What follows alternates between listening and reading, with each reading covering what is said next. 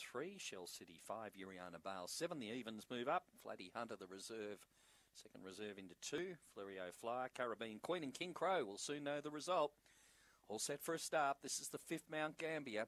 They're ready and away they go and racing. Middle boxes, Flurio Flyer won the start. Lead settling down from Caribbean Queen over on the outside, King Crow.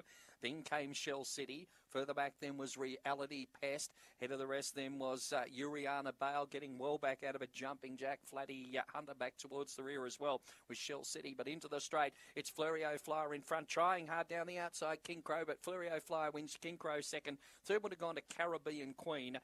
In behind them then to pull up might have been Uriana Bale. They finished in a bunch behind them. In fact, it was the reserve Jumping Jack flying home for 4th there. In front then of Reality Pest. Back in the bunch then was Flatty Hunter. It was back towards the rear of the field. Stand by for placings. Race number 5 on the card. Around 23 and 50, the race time recorded. First section of 10:86. And the winner there of the 5th event here at Mount Gambier about to be posted officially. The Rocks Tavern event, and number about to come up into the frame after the 5th event on the card. So 10:86 was that first split, and the overall time of around 23 and 50 recorded here at Mount Gambier for the running of race number 5 on the card. Still awaiting those judges' numbers officially on the 5th event. Close go. There was a good charge up the home straight, and 8 has got it, King Crow.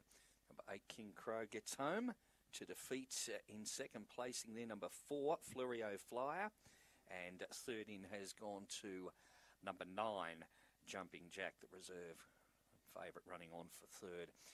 In fact, that's a dead heat for third, please note. 6 and 9 it is. So 6 Caribbean Queen and also 9 which was Jumping Jack, have dead heated for third there. It was a nose, the winning margin, and the margin between second and third is about to come up. So a close go indeed, but 8 King Crow got the verdict right on the line from number 4, Flurio Flyer.